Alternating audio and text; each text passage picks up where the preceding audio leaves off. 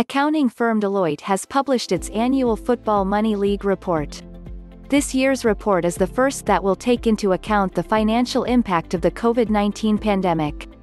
According to the report, the top 20 clubs generated a combined $9.39 billion in 2019-20, down 12% on the prior season $11.2 billion. The four Bundesliga teams in the top 20, Bayern Munich, Borussia Dortmund, Schalke, and Eintracht Frankfurt, were also impacted. The $1.3 billion revenue loss across the top 20 clubs breaks down as follows. The biggest $1.1 billion of that revenue loss stems from a drop in broadcast income. That loss, however, was not evenly distributed. Ligue 1, for example, has experienced significant problems with its television rights holders. DFL CEO Christian Seifert, in the meantime, managed to sign a long-term deal that only saw a small drop in television revenue over the next 4 years. Drop in matchday revenue should have, at first glance, impacted the Bundesliga significantly. Across the top 20 teams in the ranking, however, that loss in revenue was just $311 million, a drop of 17% across the board. That was, however, somewhat offset by increased commercial revenue, which increased by 3% across all clubs. With an 83,000-seat stadium, the loss of matchday revenue should have impacted Dortmund the most.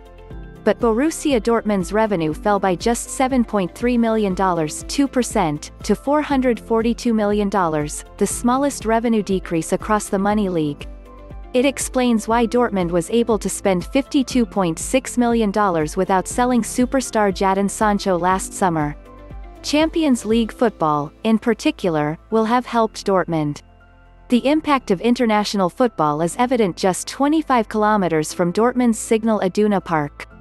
Located in Gelsenkirchen, Schalke has struggled over the last few years, missing out on European football, and this season is on the brink of relegation. Schalke saw its revenue fall by $124 million, 31%, to $269 million. Eintracht Frankfurt appeared in the Money League for the first time with annual revenue of $211 million, down by 5% from the previous year. The club benefited from the timely end to the Bundesliga season, which allowed it to recognize all of its domestic broadcast revenue within the financial year ending in 2020, whilst also receiving a greater domestic distribution attributable to its performances in UEFA club competitions.